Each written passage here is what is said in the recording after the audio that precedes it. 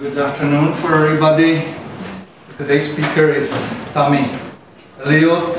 She's Canadian and she's a member of our research group of plant-based systematics at our department.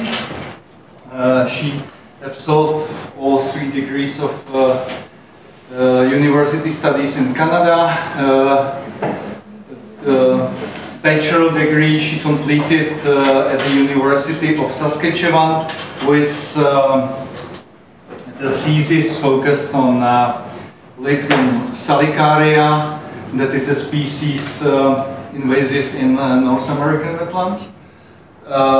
Subsequently, she studied at the University of British Columbia in Vancouver and completed here her master thesis focused on the comparison between the grazed and non-grazed meadows of Canadian high Arctic.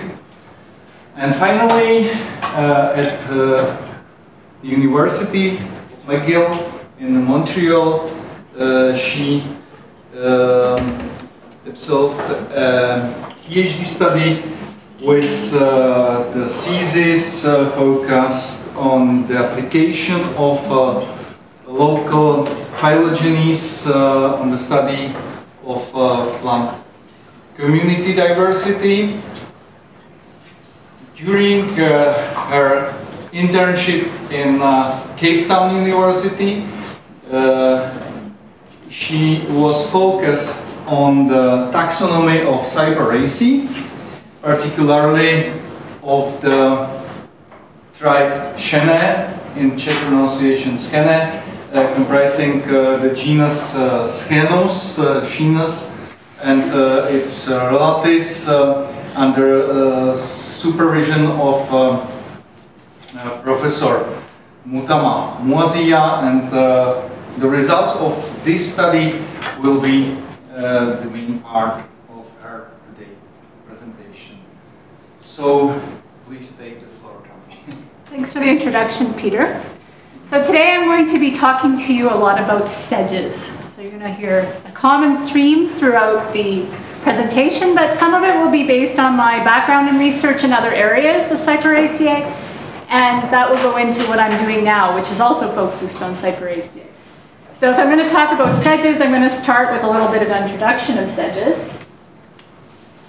So here, this is in the Canadian subarctic, and this is what we call a fen, a miniotrophic peatland, which is dominated by Cyperaceae. So within small areas of that fen, you can have as many as 15 species within maybe a couple square meters. Here's another ecosystem. This one is our vegetation type. This one is in southern Africa, and this one also has a lot of sedges. But a lot of people come to this beautiful fynbos ecosystem and they totally miss the sedges because they're looking for those other beautiful flowers that you see in the Cape, such as the bulbs and everything like that, the ericas, and you end up missing these guys. They're clumps of grass. They're not charismatic, and because of that, they hadn't received a lot of taxonomic attention. So before we really get into talking about the details, here's a little bit of phylogenetic background on the Cyperaceae. So this is from the Angiosperm phylogeny group, and it shows you more or less where the poales is. So the poales are in the monocots. And when we zoom in even more, this is looking at order Poales. You have several different families. One of those main families is the Poaceae, the grasses, the Restionaceae, which is they're really common in southern Africa and Australia, but highlighted in red are the Cyperaceae. So this is what I focus on. Now currently, we've just had a big publication out in the last couple months, the Cyperaceae Working Group, where we present a new phylogeny. So we break the Cyperaceae up into several different tribes, and the tribe that I'm going to talk to you today is tribe Schene. So you're going to be hearing a lot of Schene. And within tribe Schene, there's been a further classification into 8 separate subtribes. So this one in red here is the Genom. So that's where I really focus on. And what do I look at? What do my sedges look like? Just a little bit of a background. They're just a clump. There's no leaves on the stem. There's leaves at the base of some of them, but not all of them. And at the top, it looks like it's terminal, but it's not. Well, it is terminal. It was a terminal inflorescence or flowering cluster. So this is what I look at when I've done my taxonomy. Now those flowering clusters at the top are composed of several different, or a whole bunch of different spikelets. So in the case of the Cyperaceae, you have basal glooms, and then you have more glooms going up, and inside you have several different spikelets. And if you go down even further and get in more, your basic idea, this is a basic Cyperaceae diagram. You have the ovary, stigmas, the style, 2 stigmas, 3 anthers. So there's a 3 if you're in the monocots rule. So this is sort of an example of an idealized Cyperaceae, but this is what you might see underneath those glooms in the Cyperaceae spikelet. Here is the fruit. We call it, or I call it, when I'm doing my taxonomy, a nutlet. And you have here, you have the glooms coming out, and then you have the achene, which becomes the hard fruit. I like the achene's what I call a nutlet. Now where are the Cyperaceae? Apart from Antarctica, they're all over the place. And especially common is the genus Carex in the temperate climates. When we published this publication just a couple months ago, we've given the figure of 5,600, and it's growing. So there's a lot of taxonomy. It's a very active working group, the Cyperaceae, so there's a lot being done at the moment.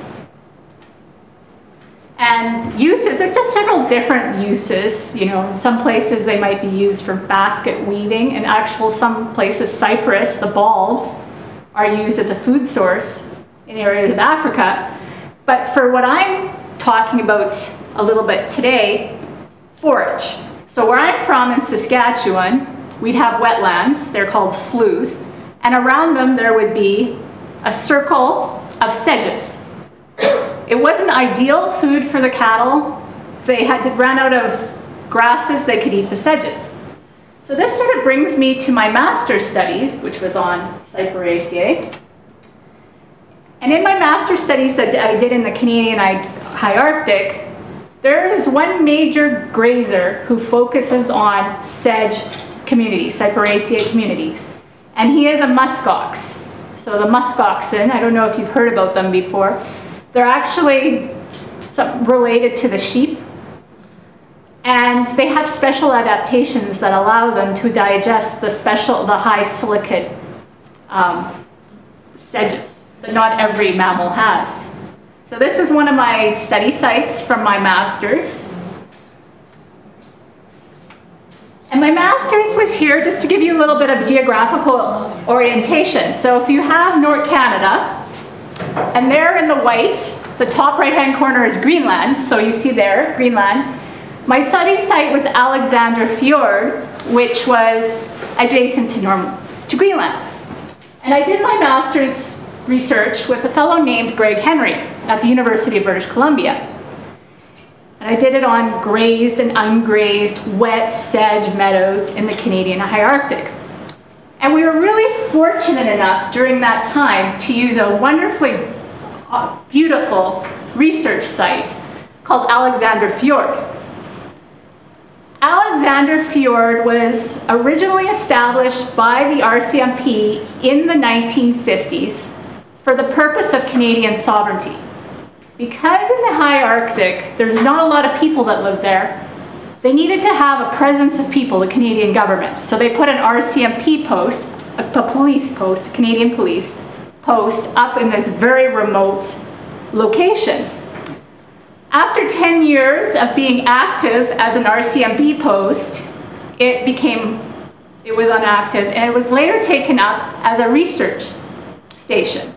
And the person who took it up and who established it as an ecology research station was an alumni of Masaryk, Joseph Svoboda.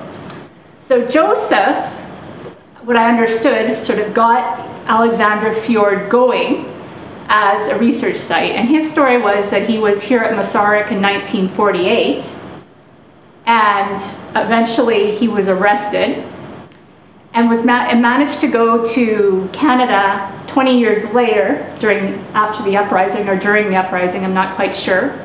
He went to university for 1 year at the University of Western Ontario as an undergraduate, and then he went immediately to the University of Alberta to do a PhD. And within a few years, he got a PhD and became a renowned professor in ecology, in northern ecology at the University of Toronto. So my connection with Joseph is through Greg, my master's supervisor. So after my master's, I went on to study more sedges, and this is in the Canadian subarctic. And as I mentioned previously, this is a fen, which is a peatland that is rich in nutrients. And it is dominated by plants of the family Cyperaceae.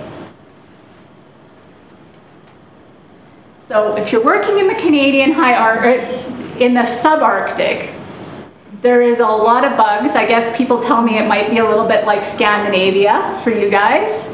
So you have to be fully covered or you will come out full of blood from the black flies, the diptera. And so here's where I was. So the subarctic is sort of medium latitudes across Canada.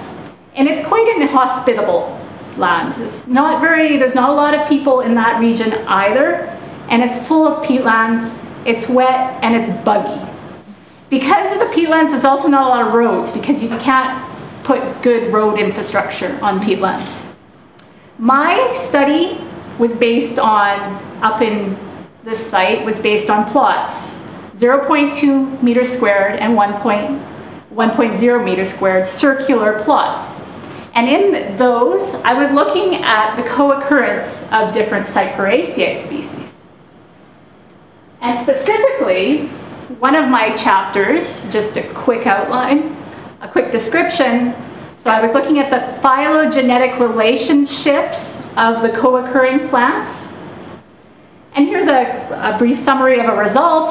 I found that when I pooled all the results from my 1 meter squared plot data, I found that plants of one clade of carex tended to be more related, so tend to co-occur with other species that were more related than expected by chance, whereas species from group 3, that's in the red, tended to co-occur with less related species than expected by chance.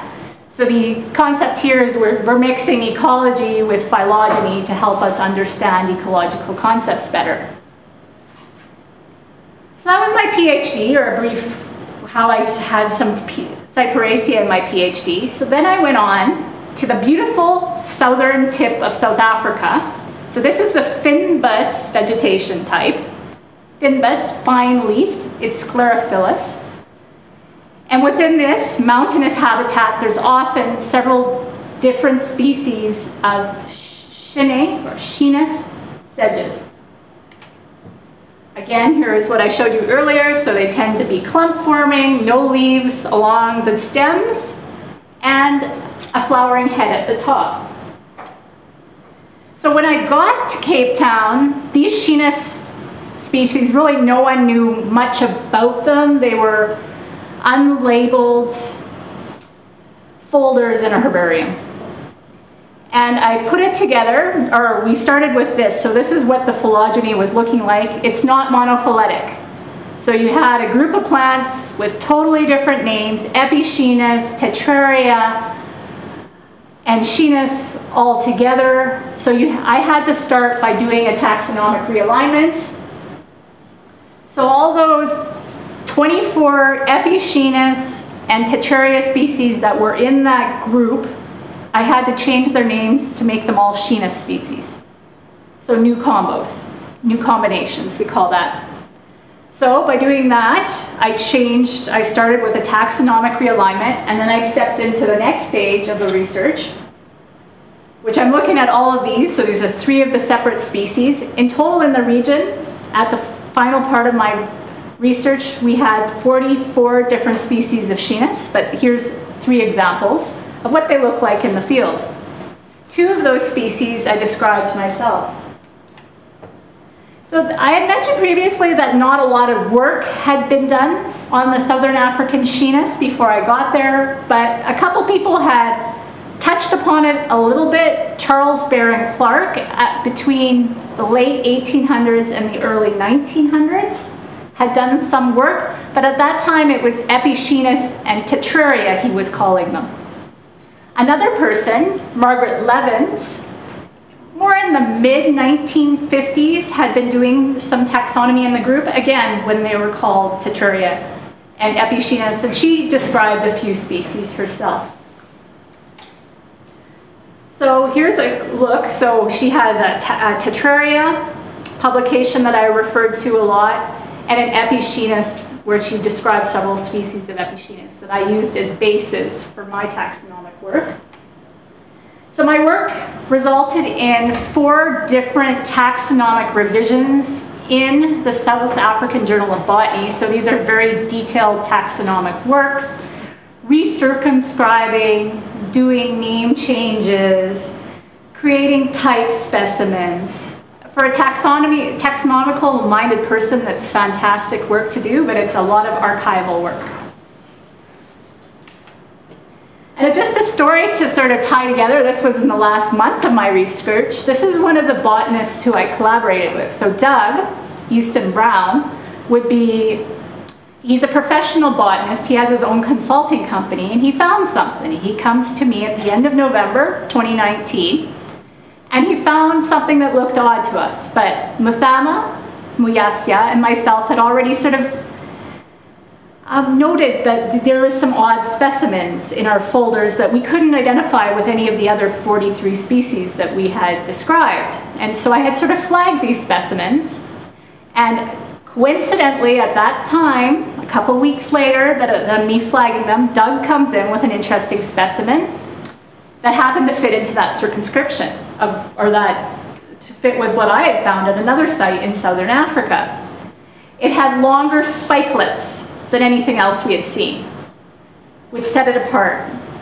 And they were quite long and shiny. And in the past, there was more of this habitat, but a lot of the habitat where this plant had belonged to was converted to urban areas in Cape Town itself.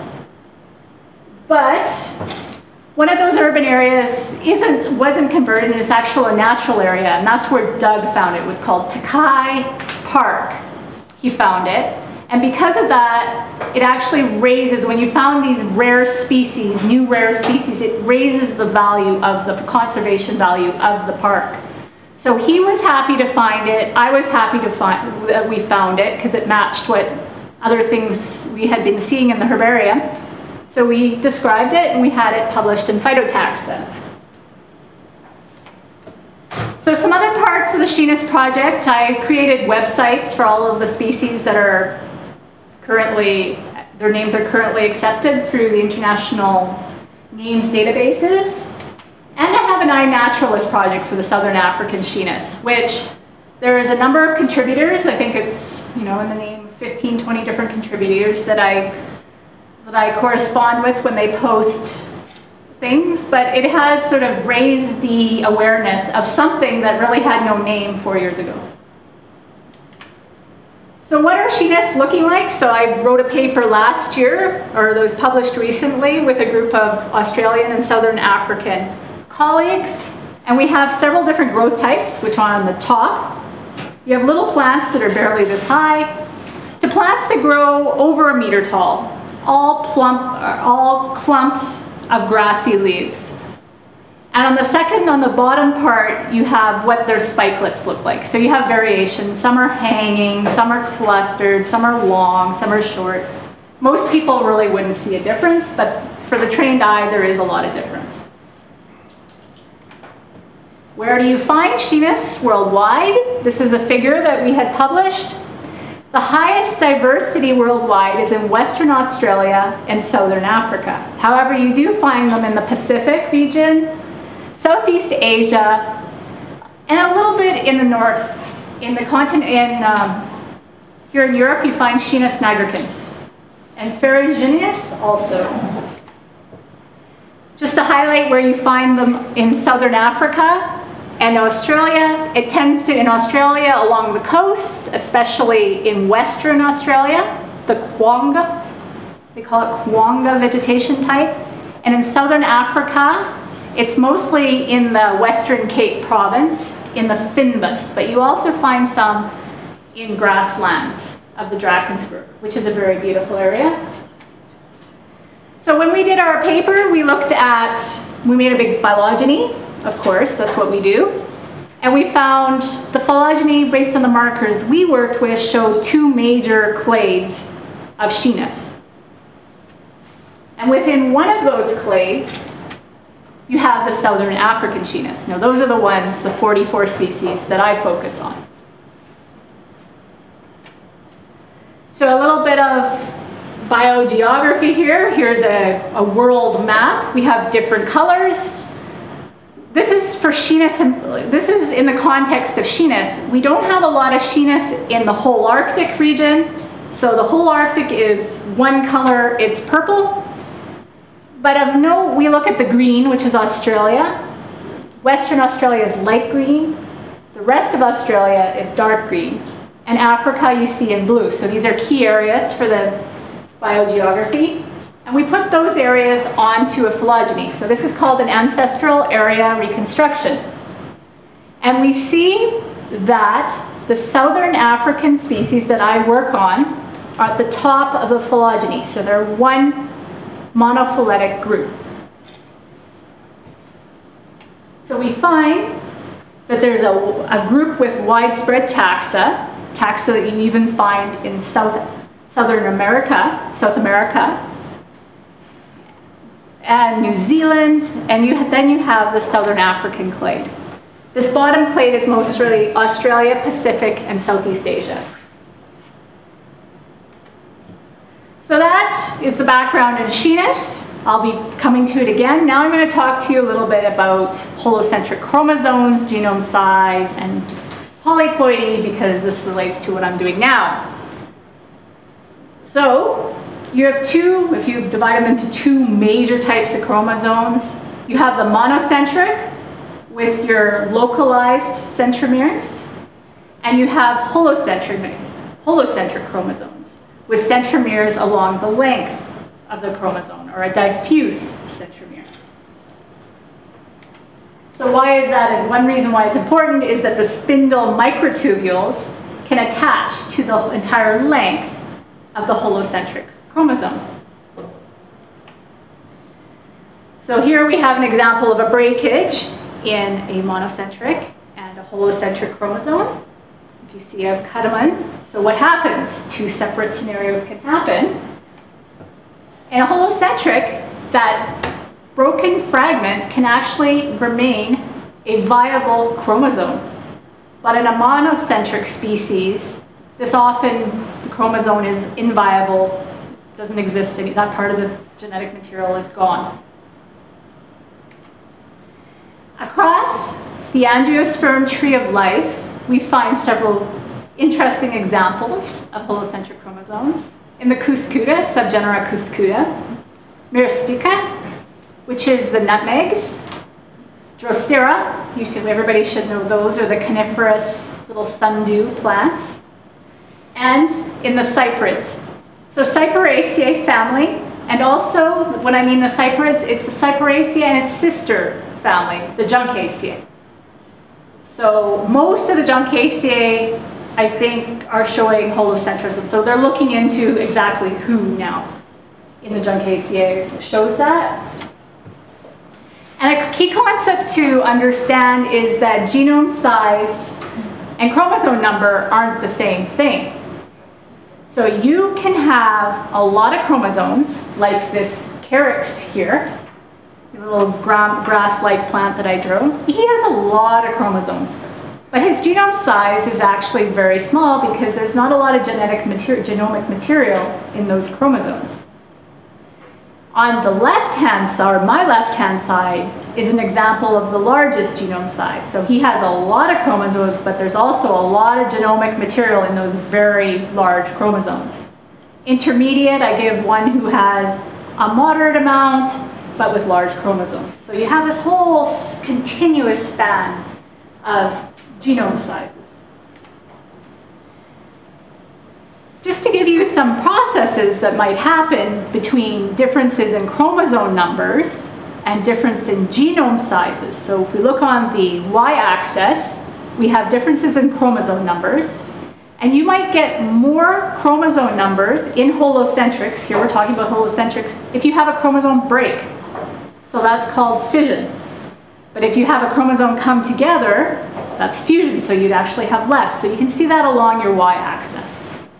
Now along the x-axis, we're looking at genome size in this case. So you can have more DNA by repetitive DNA proliferation, or less by DNA removal. Now looking at a comparison between monocentrics and holocentrics in this example, and looking at within the chromosome sizes within different genera. Peter and Franta, they compared monocentrics to holocentrics and found the variation within genera of holocentrics in chromosome sizes was a lot larger.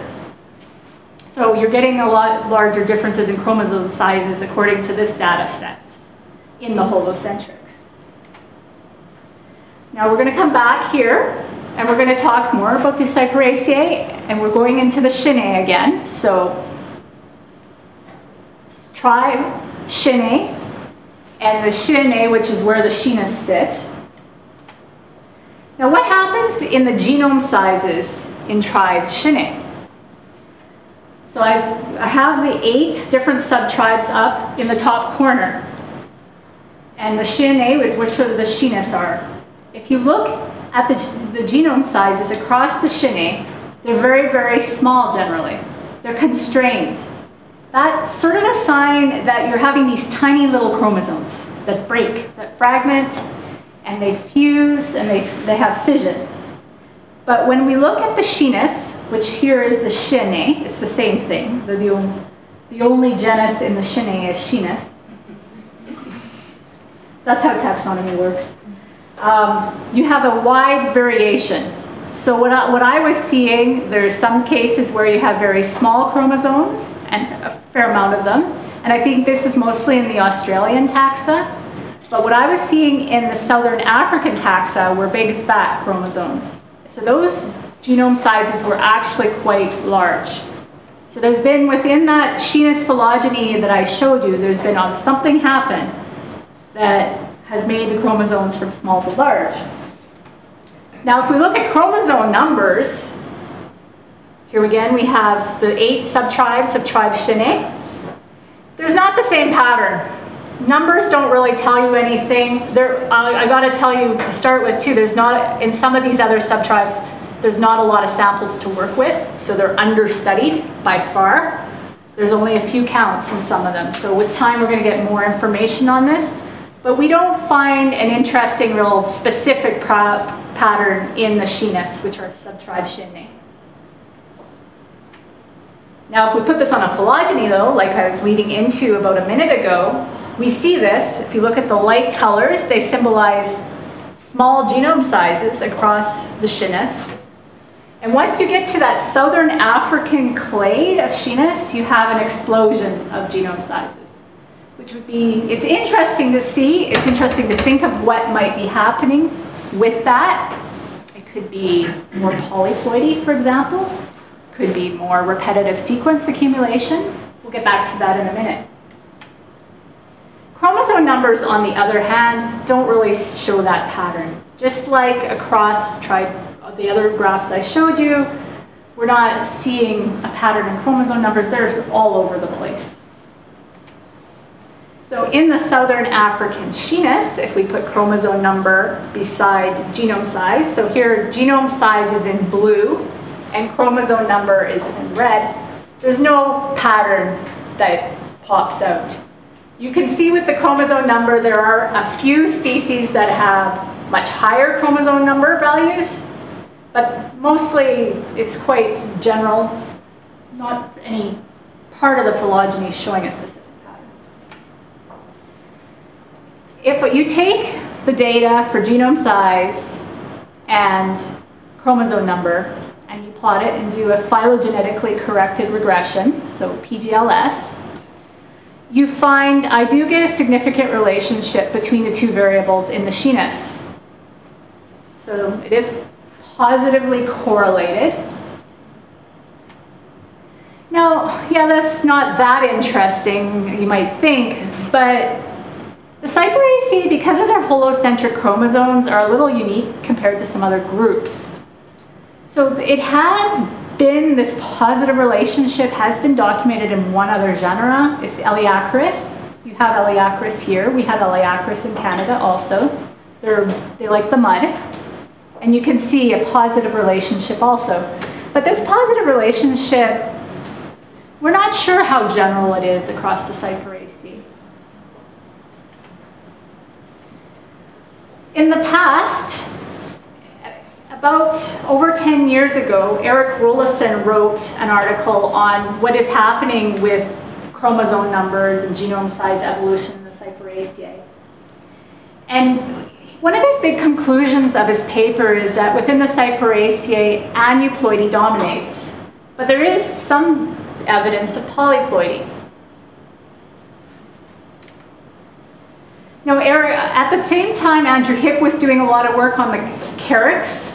So carex has over 2,000 species worldwide, and a lot of these species are in Europe, Western Europe, and North America. So they have really received a lot of academic, taxonomic, ecological attention over the years.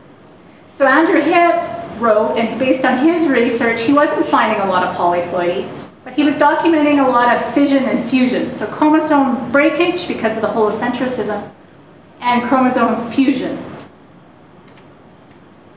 So what am I finding in the southern African genus? So when I did my taxonomy, based on phylogenetic relationships, we're working with 3 different subgroups, or 3 different groups I call them. We have on top the blue, this is the genus Cuspidatus group, and the genus Compar genus Pictus group in the middle in green, and at the bottom we have the epigenus group. So what do we find? Do we find any polyploidy? Now I used a program called ChromeEvol to infer ploidy levels. It's interesting. I think it works well for some groups. It did give me, it gave me results that said there's 7 different polyploids based on the data I inputted. Polyploid species, and they're scattered throughout those 3 main groups. So they're not clustered within any one group. And with data on genome sizes, we went in and we sort of looked at, out of those 7 species, it looks like there's intraspecific ploidy differences also happening. So you might have a diploid and a polyploid with the same species name, which what you might call autopolyploidy. So again, they're scattered throughout the phylogeny, but most of those are in the really complex genus Cuspidatus group, which are taxonomically confusing. You know, one day might receive more taxonomic attention. So polyploidy itself, I'm going through the literature right now, in the Cyperaceae, it tends to be, it's not like the Poaceae where there's massive amounts of polyploidy, but there's isolated cases of polyploidy that have been documented in the Cyperaceae. And you really have to look at the evidence to see if it is robust. Sometimes people claim polyploidy, but really they don't have the evidence. Just because something's intermediate between 2 different species doesn't mean that its genome size is double. So you have to look, but It has also been reported in the Rhinoxpra group, the Elaeacaris genus, and also in the Genus by a group of New Zealand researchers. So there has been some cases, but it tends to be isolated cases. So we're trying to get an idea how prevalent it might be, in one well-studied group. So if you were to look, we're coming back to this diagram that I showed earlier in the presentation today with chromosome number and genome sizes and the different processes at play. The genome size, or the genome repetitive sequence removal, addition, so changing the size of the genome size, and then up and down along the y-axis you have fission and fusion. But on top of that, if you go down along, I guess you'd call that the diagonal, you have polyploidy. So if you get into that top corner and you're a point up there, that's suggesting you might be a polyploid along sort of a regression line like this. So what do I find? This is the data for the species that are species-based specimens that I had genome sizes and chromosome counts for. And I found what was, I showed it previously, but I didn't have it in polyploid diploid. It was a positive correlation. But if we look specifically at the points, yes, in that top right-hand corner, we do see more polyploids. But there's a couple of other outliers that we need to think about. One is along here. It had a base chromosome number of 25, but it had a very small genome size. So I actually knew the genome size before I did the count. And I was expecting a high chromosome number, but I didn't get it. I got small little chromosomes on several counts. So that is indicative of a fragmentation. Almost an entire genome that's, small, medium, such as breaks. Now, you wouldn't get that in the monocentrics, but you do get it in the holocentrics. And there's another one species that I found the genome size and the chromosome numbers quite complex or confusing, and it had a small, few chromosomes, but a fairly large genome size. To me, it looked like it should have been a different case. To me, it looked like it should have had more chromosomes, but it didn't when I did the counts. So that might be a case of fusion. So I guess to conclude, the case in the Cyperaceae is not easy, and you just can't rely on data from chromosome counts. You have to consider other sources of information, like genome size, detailed maybe genomic type studies that people are doing now will give you the information. Different staining methods of the chromosomes showing the hybridization might also help. But Chromavol itself might be suitable for monocentrics, that program that I used, but not holocentrics. Some other type of inference must be included. So when something's reported polyploid in this type of, in different types of studies, we have to really think about what it is that they're reporting. Now I'm going to switch again, and I'm going to talk a little more about polyploidy and genome sizes as responses to differences in environmental factors. So environmental factors, I'm talking about edaphic, like soil nutrients, and I'm talking about climatic, temperature and precipitation. Now if you look at DNA needs a lot of nutrients just to create itself, or molecules. It needs a lot of phosphorus in the DNA backbone, that phosphate backbone. You see it requires a lot of phosphorus. And if you look at those nucleotide bases, here's an example of cytosine, it has a lot of nitrogen. So the organism must get that phosphorus and nitrogen from somewhere. So does it follow that a species that has a larger genome would also need more nitrogen and phosphorus? And in the case of a plant, where does it get this? It gets it from the soil. So this is work that Peter Schmarta published earlier, about 6-7 years ago. but they were looking on plot grassland type experiments. And they showed some relationships.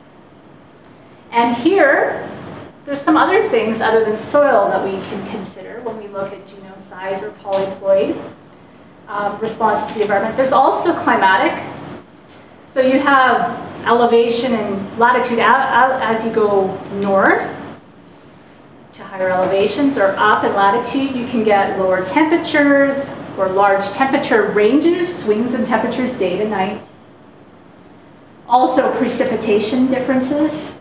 You know, this dry climates and seasonality. How are all these things connected?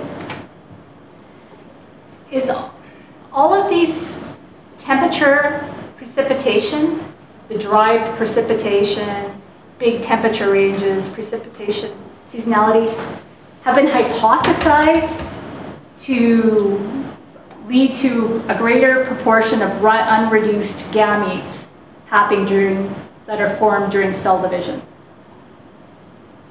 Well, if you have a cell more gametes, unreduced gametes, you could have more polyploidy. So how did I look at this? So I got data from specimens that I had collected in the field. I augmented that with data from my taxonomic revisions, where I'd reviewed over 2,000 specimens and got latitude and longitude associated with the ones I could. And I also got data from my iNaturalist contributors that I mentioned previously, in places where I could actually verify the pictures they had sent me. And I extracted data from some major databases. One is CHELSA. So the climatology at high resolution for the Earth's land surface area. So it's a database that people can get now bioclim variables from. It used to be just WorldClim, but now you can get bioclim from this and WorldClim. And I used specimen level data, so it's not pooled per species, it's based on each specimen, because one species can have diploid, that same species can also have polyploid. I had a separate data set too of plot level, so right where the soil, the root soil was. So I extracted the plants that I got the genome sizes from, and some of them I was able to keep the soils for, and I did nitrogen and phosphorus measurements.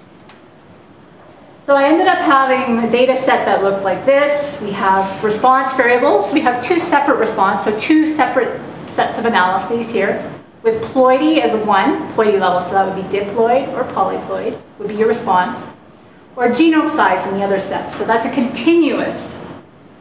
And looking at the extracted, I had an extracted data set where I took these data from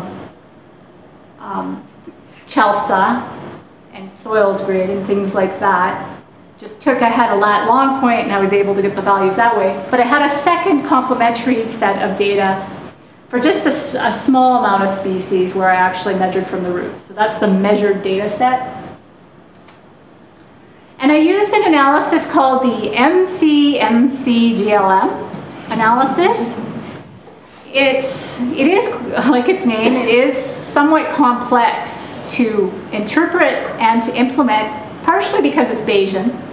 Because I do a lot of phylogenetics, I do have a lot of experience working with some Bayesian models. So it's based on something called a Markov chain Monte Carlo sampler. So that's the MCMC. And the GLMM stands for General Linear Mixed Models.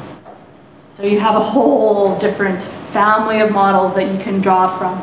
It's Bayesian, and I choose this because I had specimen-based data where one specimen could either be a polyploid, or one species could be both polyploid or diploid. So there's intraspecific ploidy differences. And also this framework of using the MCMC-GLMM allowed me to incorporate the phylogenetic relationships among variables as a random effect.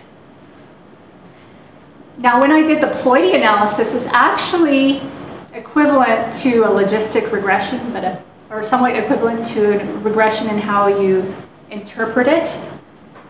And it was using ploidy as the categorical response.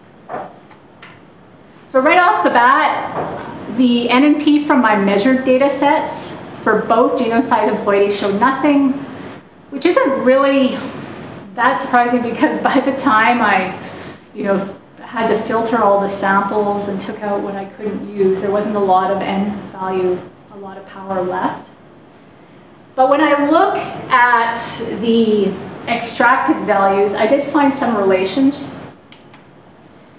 So elevation, when I looked at ploidy as the response to all these different environmental factors, I didn't find anything in elevation, nitrogen, or phosphorus, but I did find a relationship in some of the temperature and precipitation variables.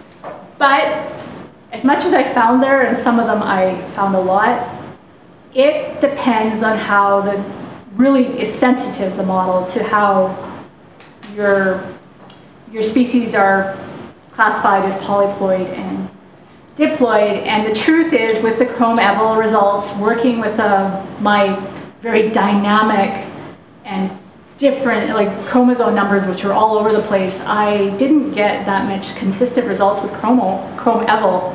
And because of that, I'm not really confident with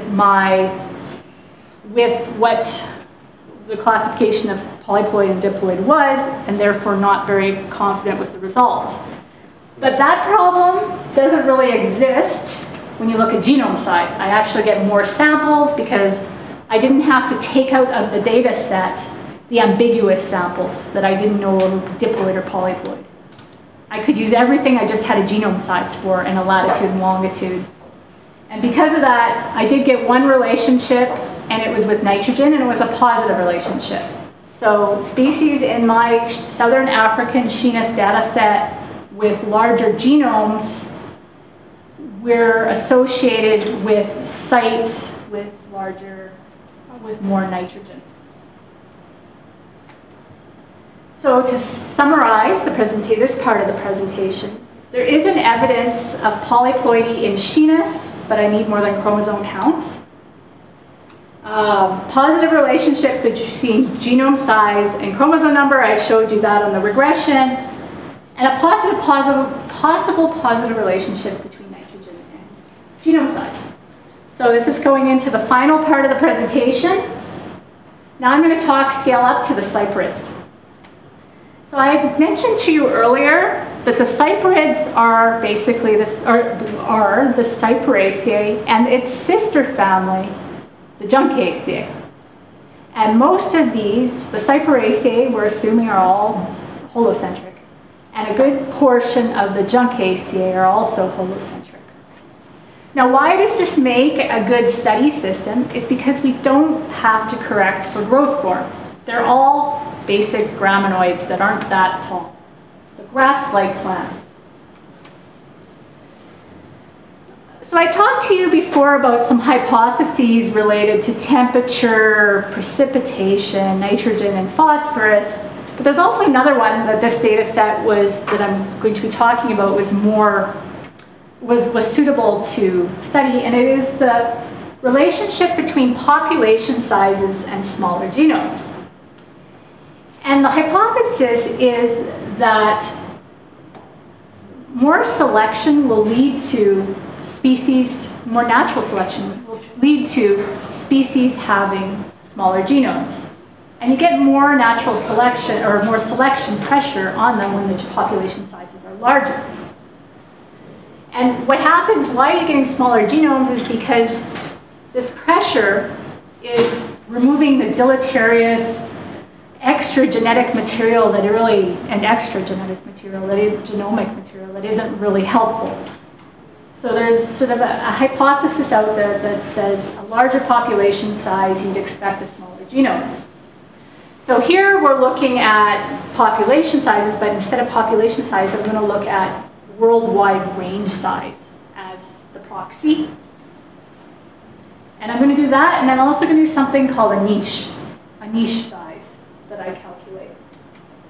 We go back to the other hypotheses we're looking at. So we talked earlier about the nitrogen and phosphorus expectations that someone might have, and also the climatic expectations.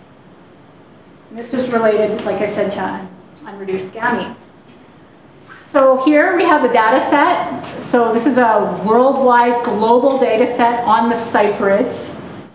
And I extracted latitude and longitude information from GBIF and used that latitude and longitude to extract climatic variables from the CHELSA database that I mentioned before and from soils grid. So soils grid, I was able to get nitrogen. I was able to get a whole bunch of different ones, different soil characteristics. So you get the data from GBIF, then you have to extract the different nitrogen, temperature, precipitation points for each point from GBIF you have. Then you have to remove collinear variables and then model. That was my steps. So first I got all my GBIF data and I removed points violating specific criteria. And in this case, we did a cleaning process. And the thing is with GBIF data, you can get a fair amount of garbage from your data. I'm not going to say, I think it's really improved in the last 5-10 years. There's been what I've heard, a concerted effort to clean up the database. And I know the Cyperaceae people were planning on doing even something a step above in the next 5 years, potentially. So I downloaded the GBIF data, and then I did a series of cleaning criteria, some using an R package called Coordinate Cleaner. But I also used maps or geographical area information from the world checklist of selected plant families to help clean my data. And I chose this database because for the Cyperaceae, it's well curated.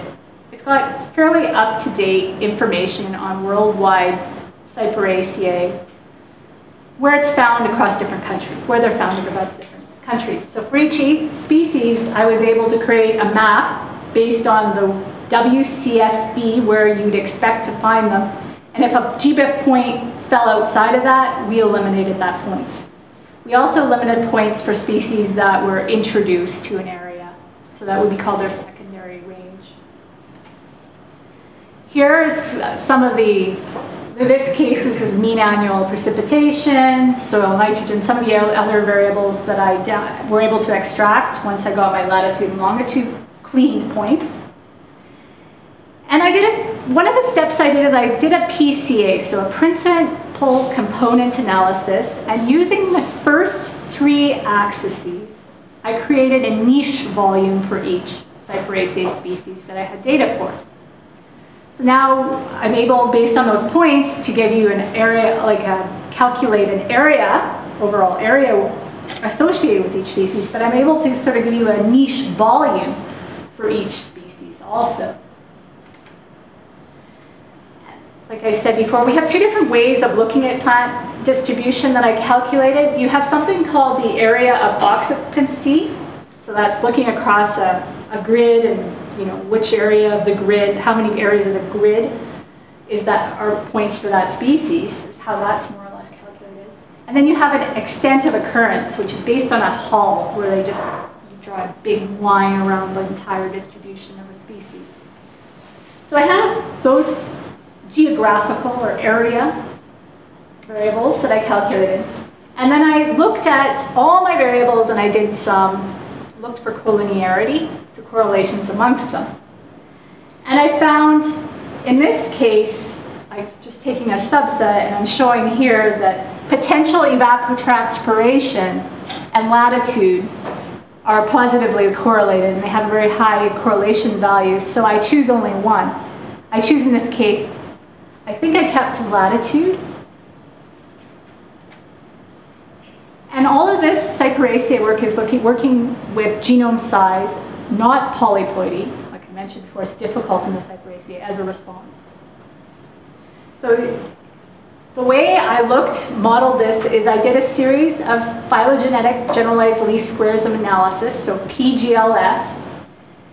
And I looked at their Akaike information, so IKEK weights, so it's AIC weights, and I compared them. So the most supported model will have, I think for AIC weighted, it's the highest value you're looking for. So when I looked at all my variables after the analysis, elevation and genome size was the model that had the most support. But it was not a significant relationship. But it does look like there is something there. The second most supported model, according to the AIC weights, was the nitrogen. So nitrogen and genome size, we're seeing a positive correlation, like you'd expect. And I'm using here a corrected p-value because I'm correcting for multiple tests using the same data set. Here is the third most supported model is the one with an interaction term between nitrogen and phosphorus, but it's not a significant relationship for either. But the P was, and then the final model that I'm going to mention today that I did find some support for was between genome size and precipitation in the dry season. So to summarize, there was a weak relationship between genome size again and nitrogen, but this was looking at a larger data set, and also genome size and precipitation. There's the effective structure in my data. We have to think when you're looking at the Cyperaceae, these world data sets, that there's some major undersampling in some areas of the world. Africa, Central Asia, South America, I think Central America is also really undersampled. So you have these underlying biases in the data. And there's going to be a large portion of the Cyperaceae or the cyperids is based on Carex data because Carex are where Western Europeans and North Americans live, who collect these. So ways forward, look at other covariates and refine the models and, potentially investigate this in different ways, looking at larger taxonomic scales. So to finish, I have a lot of people to thank for over the years because this project's been ongoing for a number of years now. Peter, my current working group, several co-authors, former labs, Metacentrum that I use all the time, field help, iNaturalist contributors, herbarium curators from many herbaria, and several field botanists in Southern Africa who I was in constant talk collaboration and some funding sources. So at the end, I'd like to ask, is there any questions?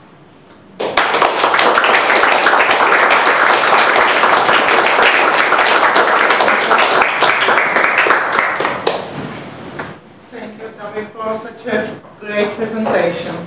It is impressive how the size, the amount of your work, and the breadth of your interest from the taxonomy to the phylogeny to the ecology, it's really highly impressive. So now we have time for the question and comments.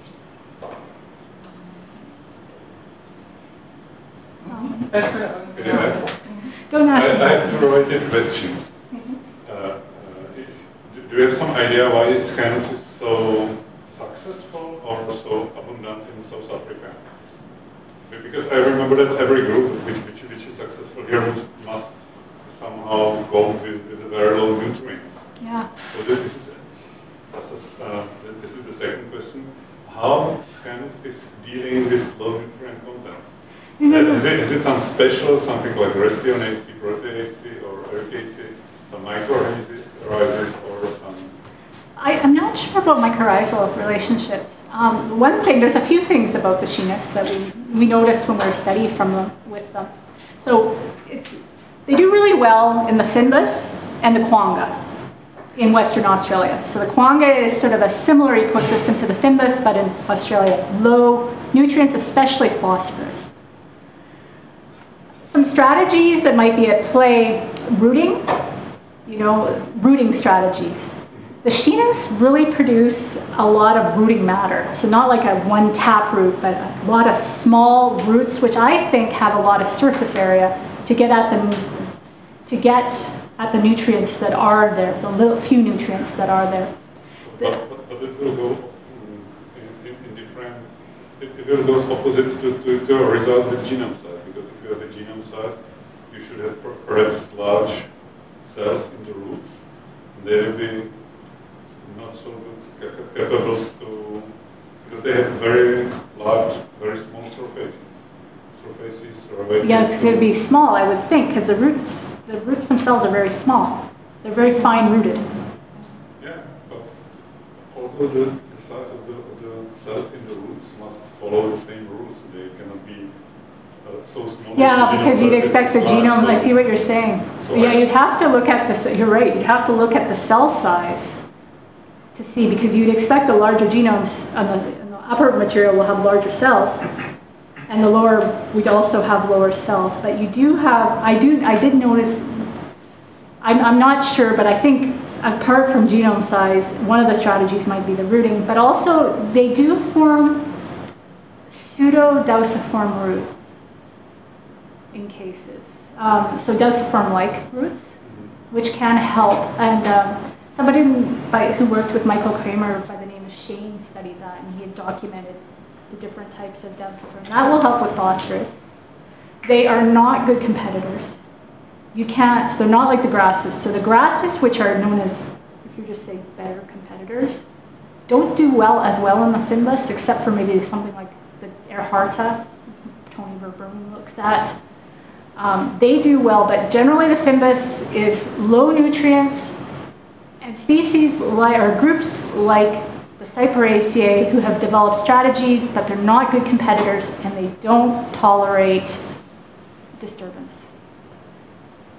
I think it's just like they've just developed they can tolerate, they've developed one coping mechanism that's been successful for that low nutrient. If it's in the roots, I would think it's in the roots. And I don't, like I say, my hypothesis is more fine root, I'm not sure. Okay. Thank you. Bella? Yeah, thank you for the presentation, I really liked it.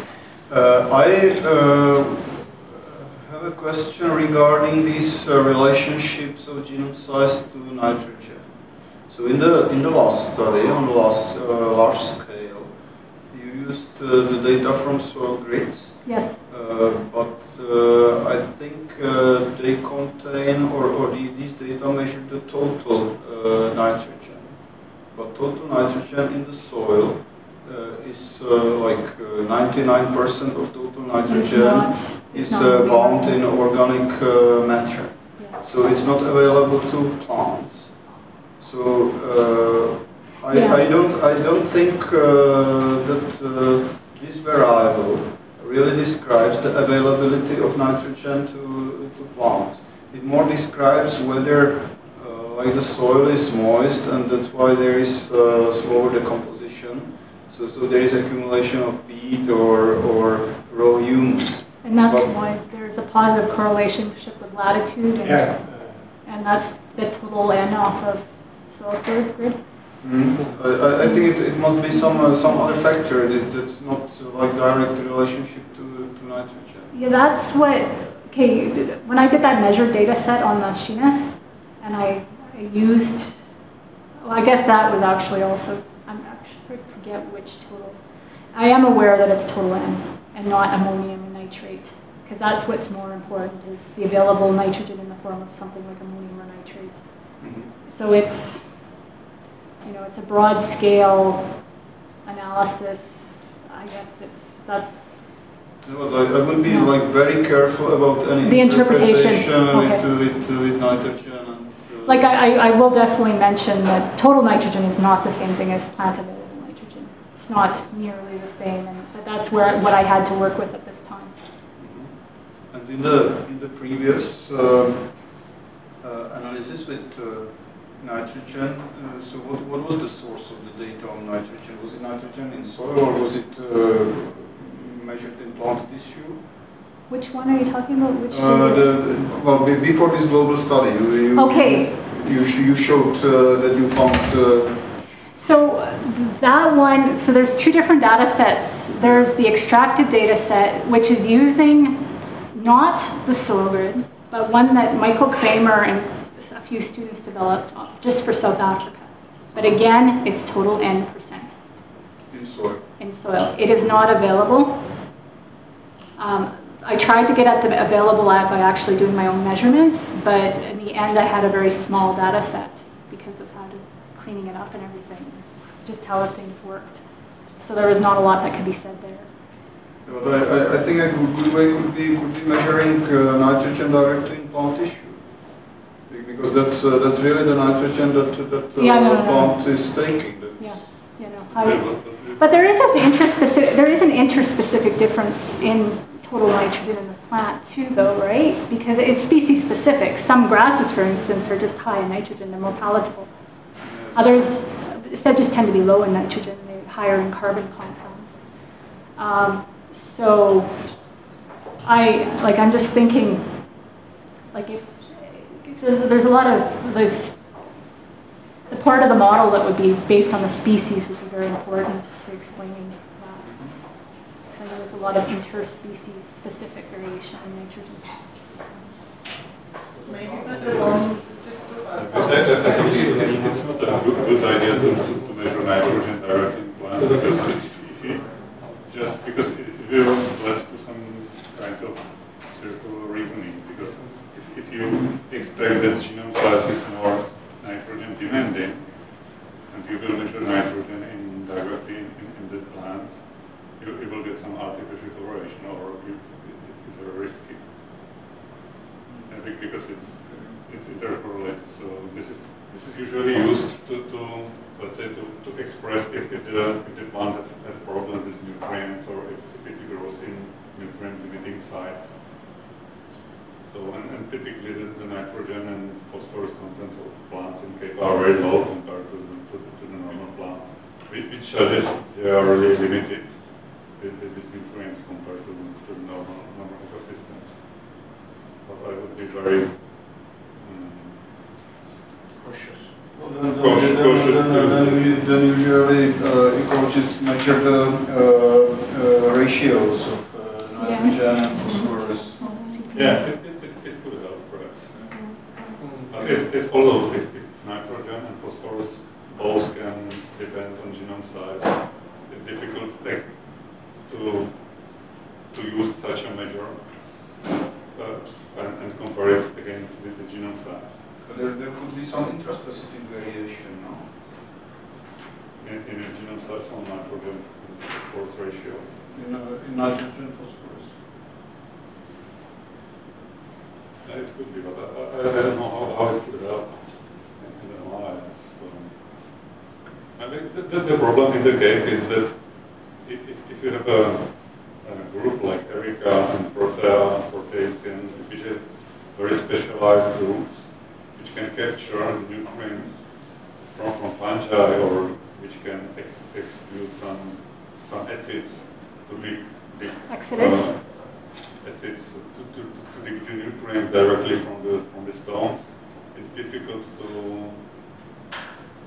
to measure in some way how much limited the nutrients are for the plant in the soil. But I'm wondering, Peter, because for the phosphorus from my measured data set, I used something called the citric acid test.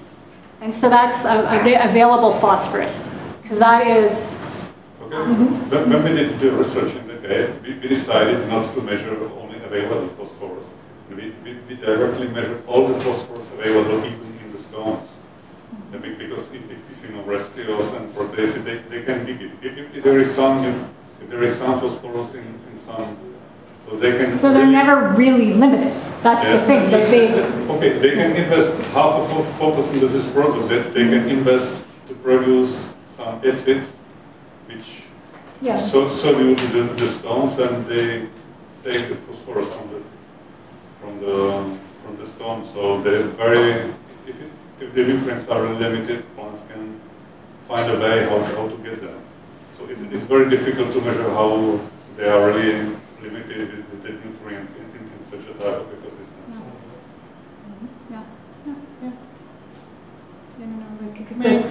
So it would be, to step one, it would be, I guess not a lot is known about what's happening with the exudates in the Cape Cyperaceae. We don't know, because they are quite common there's the Chinas and then there's the Tetraria that have done well in the Findus as well as the Phycinia. So what is the adaptation? Is it a special set of exudates? So maybe we can move to another question. Yeah. Thanks for your presentation. In the end, you found that there was some relationship between the even if it's not available, but the absolute amount of nitrogen and genome size, right? Mm-hmm. So perhaps you could interpret that because genome size, that's DNA, not the whole bunch of nucleic acids in the cells. So perhaps that means that that genome is really a big part of the picking of the whole nucleic set of nucleic acid. That means that there are there are many genes that are not expressed or that are not transcripted. I mean that the DNA part is much bigger than the RNA part, or at least considerable, and perhaps that this has implications for Michael Leak's theory of the genome size and the selection action on genome size.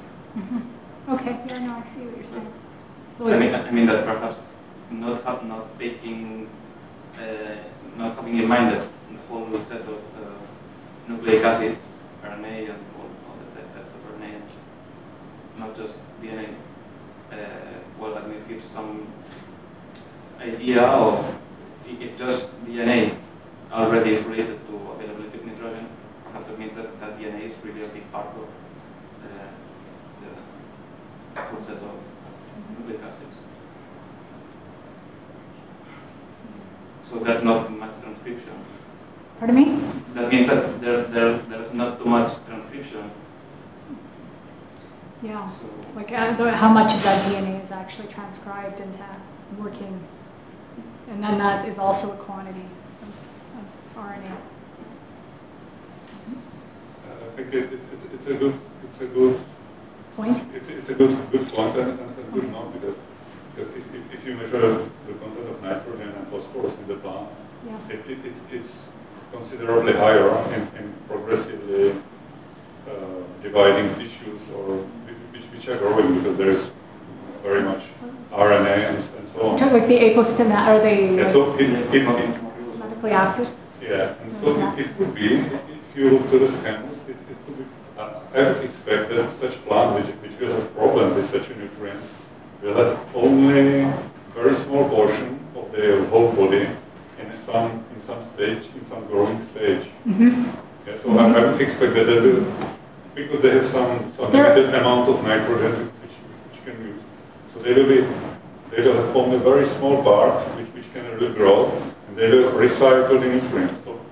So you're talking like an Arctic strategy where you're actually. Yeah, it could be. So this will result in that these plants cannot be very competitive and cannot grow very fast because they need to spend time with recycling. And this could be also the reason why they have not so much leaves, because it will be excessively. Yeah, they're very efficient because the flowering stems, the culms, are photosynthetically active. Yeah, this could spend some resources, and so this could result in such a problem. They aren't perennially green, so it's not like some of the tundra where you have the perennially green, some of the Cyperaceae, which are, I don't know, Cassiope or something like that is an example of something that's perennially green. But in the spring there is a flush of growth. And then the inflorescences are always formed a year. So there is an input every year. Is it like a permeating bud where it's formed already in the previous season? I'm not sure.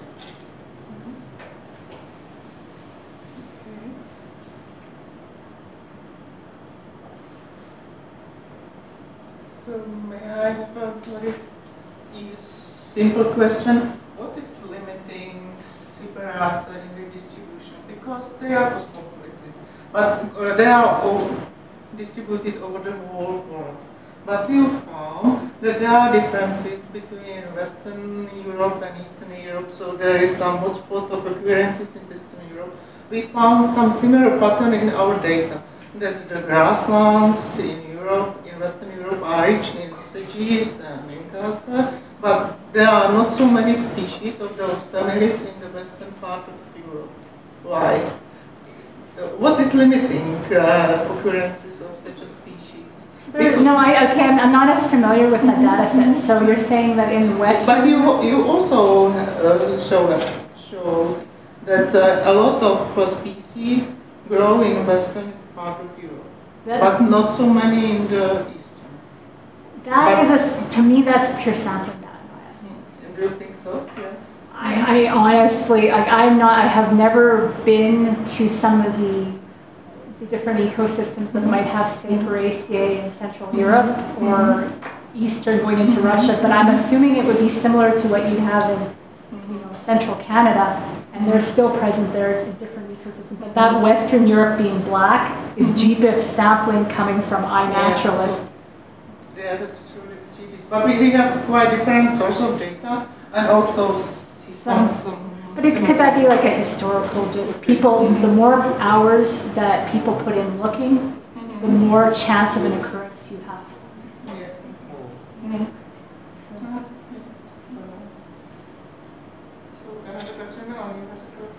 Oh, yes, I was wondering about your previous study that from Canada, where you showed that in one clade the species were occurring more often together. Yes. And in the other, they were more often like excluding each other from the same site.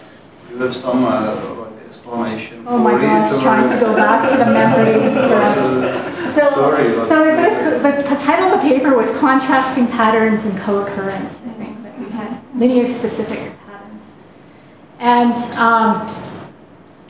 I guess we were trying to say that, if you're going with classic community phylogenetic approach, that potentially that the one clade with more chance of the species focal plants co-occurring with a closer related, for that clade, a process such as environmental filtering might be more important, and for the other clade, the processes that are more important, would be competition. So that was going by the classical community philo that was put forth by Webb in 2000. Now, how much do we buy into that? That paradigm has pretty well been shot down.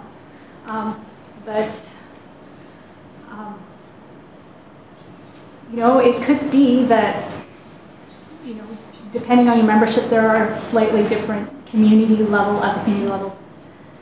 There's something different in your set of characters if they were conserved phylogenetically that would make one process more important than another, I guess.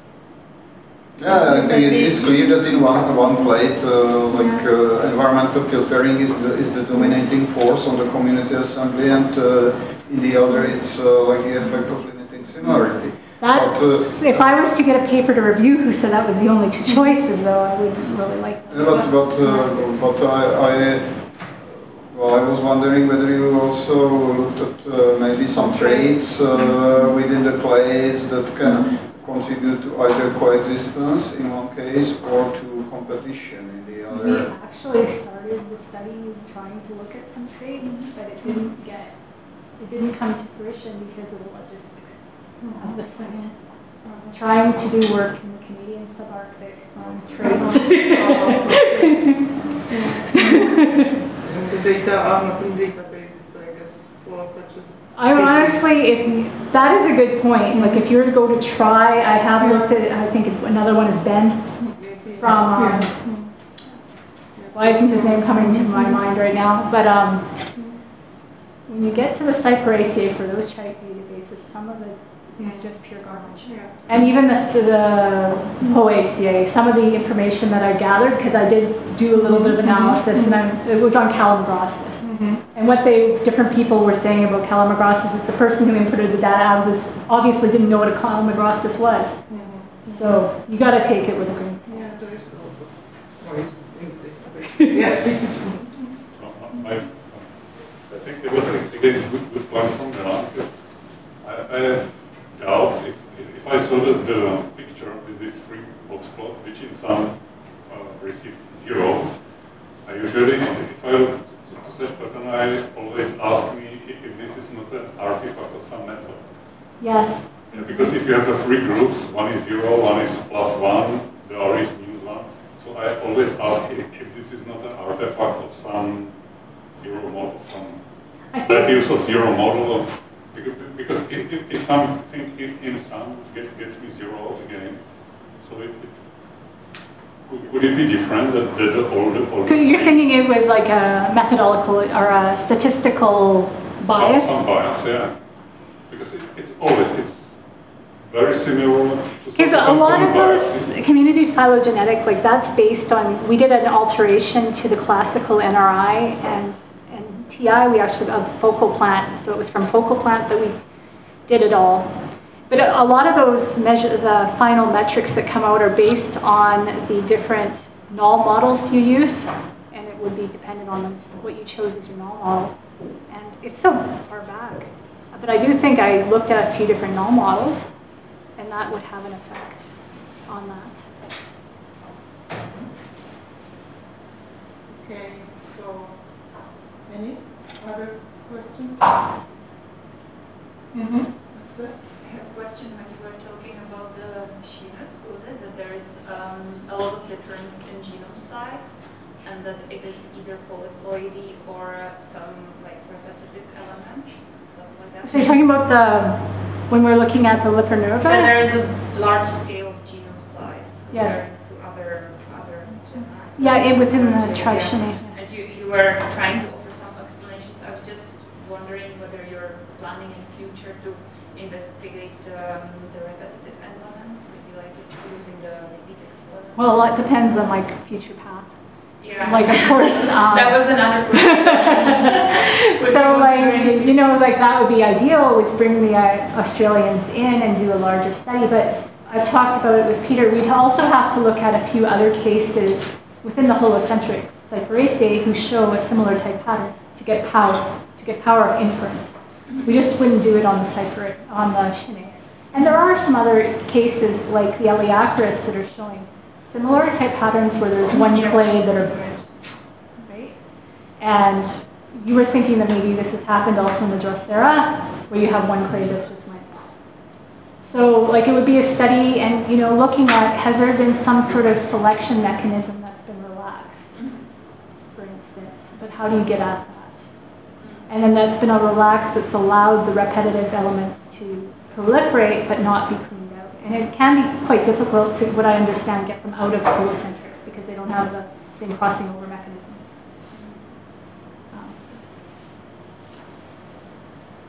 So once again, Tammy, thank you for your nice presentation.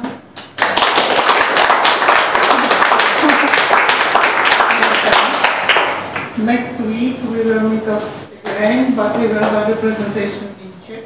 And it will be about some experiences in nature conservancy in Czech Republic. Yeah?